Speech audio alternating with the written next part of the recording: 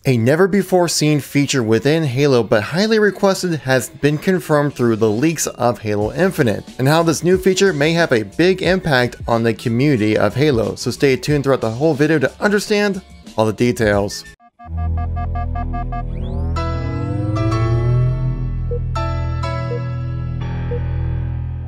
So an ever-growing part of gaming is the social side of things, being able to share content with people. Xbox recognizes this by putting the share button literally on the controller itself. Though that share button isn't very useful unless there's some in-game tools to utilize it, and it looks like Halo Infinite is going to have some very shareable content for people to take advantage of the share feature within Xbox. That new feature being photo mode. So in this video, we're going to talk about the leak itself and explain why it's such an important thing, and showcase also what kind of cool stuff you can pull off with it and why it's so important for the social side of things of Halo. So if you like these news and informational kind of videos, make sure to tap that like button. Let me know you want to see some more content like this. If you want to stay up to date with everything going on with Halo as it ramp up to the release of Halo Infinite, make sure you tap subscribe.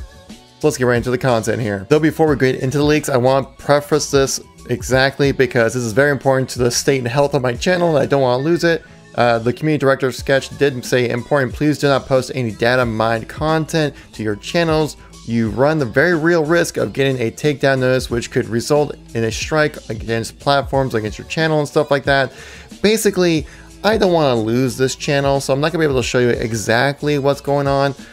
With basically someone just grabbed like the data mine information from Halo Infinite's tech preview and then also kind of put it in a text document. So it's not exactly the leak itself, but basically showcases like it's copy pasted in. So I don't want to run the risk of losing my channel for some photo mode leaks. Though this photo mode looks to be very robust with a series of features, borders, kind of different kind of ways you can edit as well, vignettes and things like that. You can make it look very cinematic or very colorful, however you want to do it, because that's the kind of fun part about photo mode is that you can help kind of do some creative aspects within the video game itself. One game that has a photo mode added into it that I've been really enjoying and have a lot of fun taking photos of is the Mass Effect Legendary Edition. I feel like it's every 5 minutes I'm stopping to take a cool screenshot, which is super awesome. You can just do it while you're playing the game itself and don't have to detach yourself from it. So it would be great if it can be done on the fly, especially within the campaign, because rumors have it that there is going to be no campaign theater. That's the rumors going around it as well, but there will be a theater mode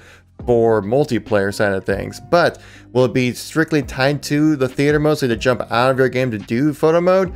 That would be a bit of a shame, but also kind of understandable as well. So not to do some cringe-worthy kind of self-promotion, but I wanted to showcase what is possible with a photo mode. I've been doing this a lot with the Master Chief Collection on my Instagram page. If you want to follow there, link in the description down below.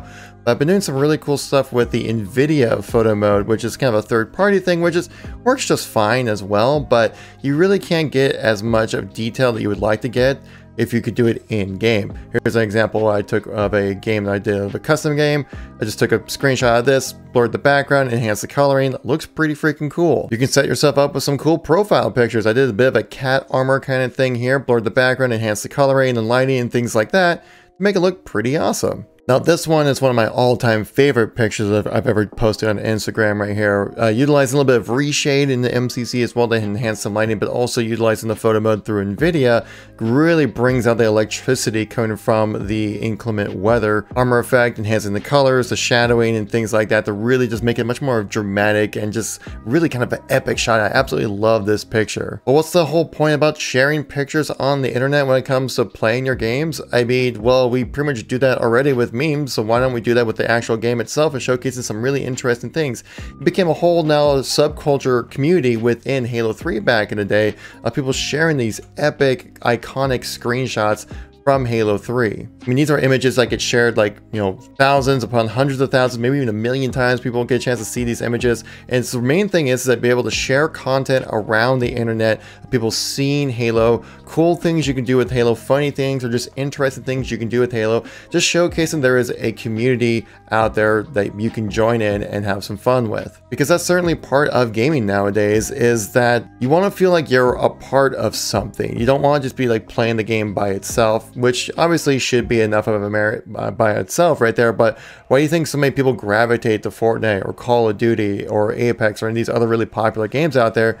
It's because it's getting continuous updates, because there's a community behind it, because it's like the new cool thing to do right now. And so to try to enhance people showcasing like, hey, there's a community here, come join us, a photo mode does a really great job of doing that. You can also take pictures of your friends. I took this of one of my friends when I was playing Halo with them and just saw this really cool background of like the plasma exploding behind them, blurring that background, enhancing the colors and the shadowings and things like that to recreate like a really cool looking kind of silhouette profile picture like thing. This is something that's totally shareable content that can go around to people and people can check it out and enjoy it for themselves. And that's why I think that the social media side of things, even though it can be a bit cringy, absolutely yes, and it shouldn't be what makes a game popular, but it certainly does help. I mean, it's been statistically proven that people who watch Twitch and watch people stream that game on Twitch are more likely to play that game and also be long-term players of that game as well. Because, like I said earlier, there's a sense of community, there's things happening, you know, it's a living, breathing entity, you want to be part of something. And I think 343 and Microsoft recognize that and are trying to build out some features to where people can share their content and experiences with people. I mean, we've seen this blow up on YouTube recently, which is sharing clips and just either funny clips or just like monster, like, you know, kill streak kind of clips, because they're cool things to share with people within the community. So Halo Infinite having a photo mode, I am 100% all for that. I think it's time well spent, and I think it's gonna be a really great feature people are really gonna utilize a lot. So if you guys missed any Halo news or information from me recently, check out the videos on the screen right here. I got a link to all my Halo videos right there. I upload nearly daily about for Halo news. So thank you so much for watching. I greatly appreciate it. I'll catch you on the next one. Peace out.